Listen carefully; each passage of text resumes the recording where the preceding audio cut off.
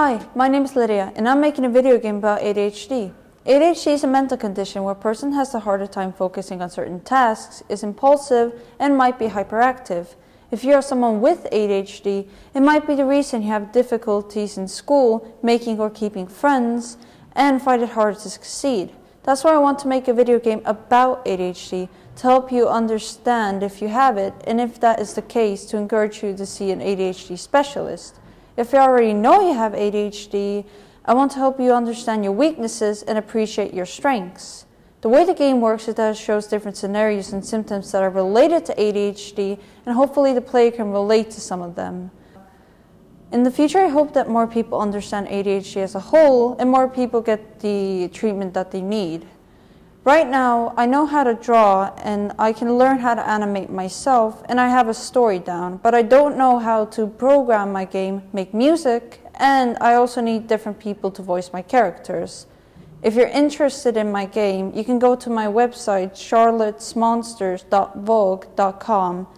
My email is there too, so if you want to contact me and help me out, then there you go. My game is basically about Charlotte and Amy. Charlotte being a regular high school student with ADHD that she doesn't know about, and Amy representing her ADHD. She is kind of like Charlotte's imaginary friend, but she isn't completely imaginary. Charlotte also has a friend named Robin. That's all I can say about her, really. Most of the time, the game settings are at Charlotte's home, the school backyard, and the desert. As you can see, this is the game screen.